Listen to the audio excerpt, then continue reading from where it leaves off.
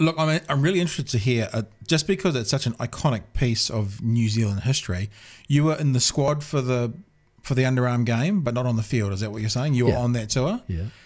Can you tell me about, like, obviously, now it was McKechnie who was batting? Brian McKechnie was facing. Oh, look, here we go. Let's have a look. Let's have a look. A young Trevor Chappell. And Chappell was the bowling. youngest of the three. But he's not the captain, eh? His brother was the captain? Yes. Greg was the captain. Yeah. Ian had retired. Yep. So when are we? What year are we? 83, 84? Yeah. Is that what this year is about? 83? Before that, 81. Oh, was it that? I don't know. Brian McKechnie, who hadn't hit a six in club cricket for about 5 years. Yeah. And even the crowd. So this is at the, which is it SCG? Which Melbourne. Okay, MCG. Yeah. Bruce Edgar.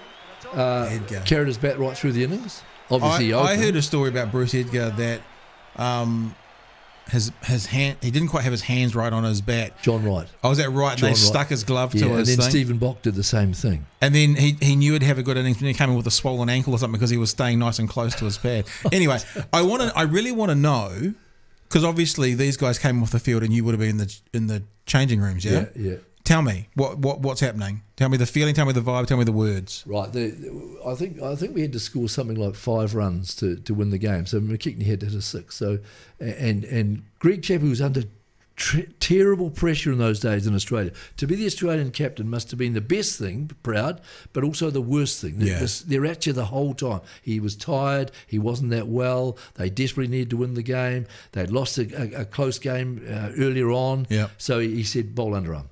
Brian McKechnie said, there he is, saying, what do you mean bowl underarm? What are you talking about?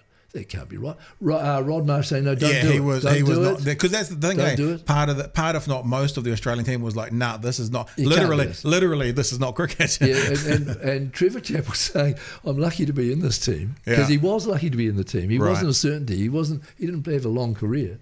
We didn't have a long one after this. And thinking, how am I going to do this? So he bowls underarm. McKechnie rightly just blocks it. I mean, people dream up things. He could have flicked it up off his foot and hit it for 6.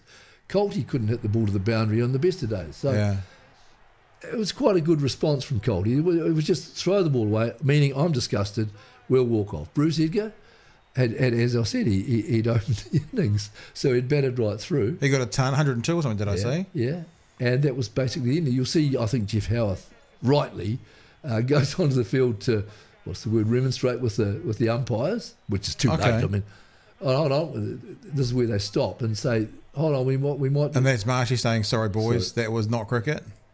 Jeff Howarth saying, what on earth, we've never heard of this in our lives. And the umpire quite rightly saying, it's in the rules. Yeah. I mean, everyone now can say, well, that's ridiculous.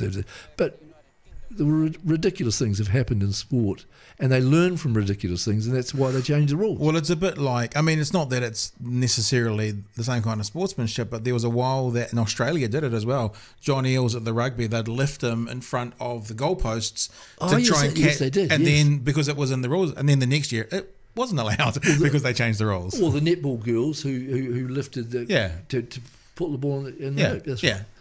Anyway, that was the New Zealand team. And what happened in the dressing room was quite interesting, because it was like, you could see there, the players were stunned, the Australian fielders were stunned, and 2 batsmen out there were stunned, and the 2 umpires probably didn't show it, but they thought, what the hell's going on? But in the dressing room, I remember people in the dressing room are having a cup of tea, watching the end of the game. They've had their bats. I mean, it was a gentleman's game still. Yeah. Well, the cup hit the wall, the concrete wall, and it just absolutely shattered, and pieces of crockery flew all over the room. Guys, the language was just out of control. And it was like we were, when I say stunned, but we're also angry immediately. And it seemed like such a big thing. It was, we cannot believe it, that dirty... the words were worse than that. Someone came in from Australian cricket to apologise. This is perhaps 10 minutes after the game. Like management level sort of thing? Like the chairman. God only knows what his name was. But and there were things like, go away, you're just like it. Worse words. And it was funny because I can think back now, and I think it was all sort of over in half an hour, really. Right. it became a huge thing back here. Mr. Muldoon's talking about they're aptly dressed in yellow and all this carry on. And then when we got home, we were heroes because they cheated. They cheated against us. When you think about it, as I said before, Goldie was never going to hit it for six. Even if he'd bowled a normal ball, he was never going to hit it for six. It's a bloody big boundary in Melbourne, so it was so unlikely you could ever hit that ball for six. It's funny how the country got onto it because the country supports, always do, underdogs, don't they? Yeah. We were talking about that before. Yeah. Because the Auckland Rugby, that's the thing. We support anyone down. Anyone playing Auckland. Yeah. Because we're actually most of them are always underdogs, unless it's Canterbury. And the country got right in behind it. The players had lost it completely. It had gone from our minds. It wasn't a big thing. Oh, really? Okay. No, it was like, apart from being patted on the back when you came in through the airport, our heroes. We lost, for God's sake. Yeah. But our heroes. And you lost with the team you were opposing technically playing within the rules. Yeah.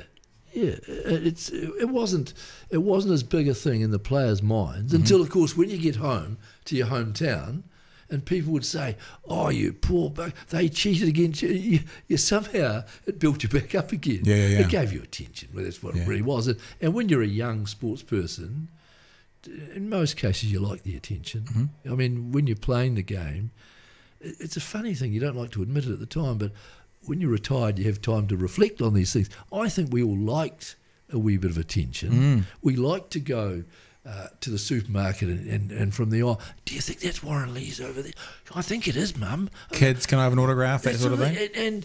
And you might make out when you get home, oh God, I'm not going back to the supermarket, dude, because there's always someone. But then you go, oh, I forgot the butter. I better sit back down again.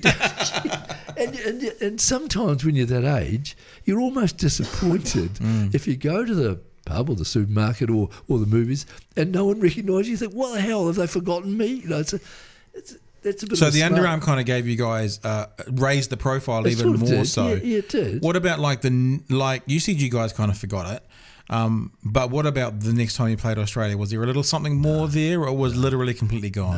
No, I think it was gone. I think when, as we mentioned before, when Southland played Auckland or Otago played Auckland at rugby, one team was the little brother and one was the rich big brother, right? The older brother. And whenever we played Australia, even if we'd beaten them the day before, I think we were still the little brother. That's probably a part of the reason it resonated so much, because not only did we have a chance technically of beating the big brother, they then played dirty within the rules. Like, it makes me think you get, you can have a ruling in cricket now which is bringing the game into disrepute, even something that's within the rules. Did anything like that happen to Australia? Did they actually get any kind of slap on the wrist? Because whilst it was within the rules, it was pretty pretty ugly. Yeah, I think the Australian public, cricket public in general, really disliked what they saw.